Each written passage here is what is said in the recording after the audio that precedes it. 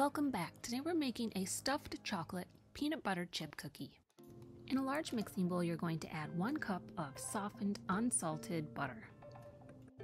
I gave it a real quick mix and then I added in 1/4 cup of granulated sugar, and to that 3/4 cup of packed brown sugar. Then we want to cream those ingredients together.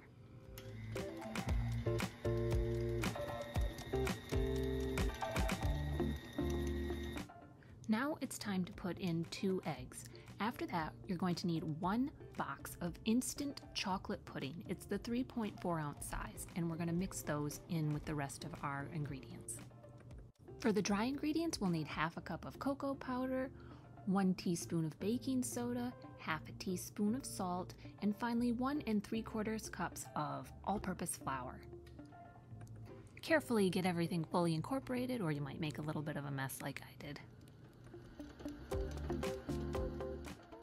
Add in 1 cup of peanut butter chips and slowly mix those in.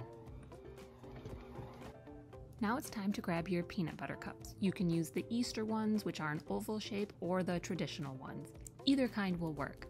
Make sure you fully unwrap them before sticking them inside of your cookie. I use a cookie scoop to measure out my dough. This is probably about 1.5 tablespoons of dough. So I take that and I kind of smush it out into a flat disc, and then I put my peanut butter cup in the middle of it, and then I just press the dough in around it until you don't see the peanut butter cup anymore. If you have any odd peanut butter chips that you know are just going to be sitting on the bottom of it, just pluck them out and stick them up on the top of the cookie.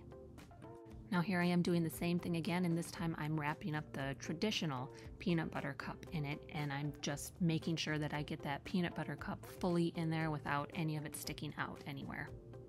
If you don't want these to be stuffed cookies, you can just make them with the peanut butter chips. Just add the whole bag instead of only a cup. Fill up your cookie sheet, make sure there's lots of space between them. These do spread. Put them in a preheated 350-degree oven for 12 to 13 minutes to bake. Once they're done baking, pull them out of the oven. Let them sit on the cookie sheet for about a minute before you remove them and put them on a rack to cool the rest of the way. These stuffed chocolate peanut butter chip cookies are fantastic. This one had cooled down. The center wasn't quite as cool as the outside, so it was nice and ooey gooey still, but as they cool, it will solidify. These are a delicious cookie to enjoy with a big glass of milk. Thanks for watching and happy eating.